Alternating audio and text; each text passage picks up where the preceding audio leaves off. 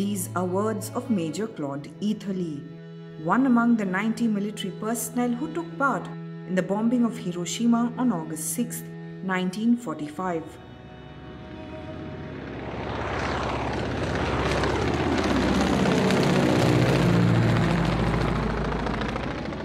The B-29 bomber pilot Claude was tasked to assess target visibility prior to the bombing of Hiroshima.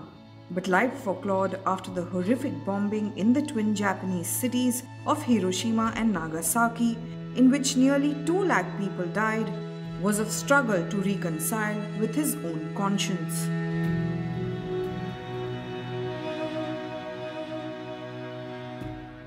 Leafing across the pages of history reveals that Major Eatherly was so disturbed by the trauma caused to him that he would reportedly wake up screaming in the aftermath of the attack.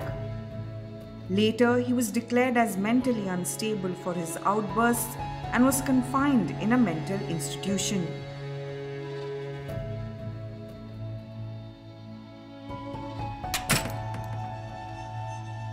The post-Hiroshima impact drove Major Eatherly into self-sabotage, and his role in the cruel bombing haunted him till his last days in Houston, where he died of cancer in 1978. But before he passed away, he imagined the world without nukes and war, and tried to snuff out his life many a times.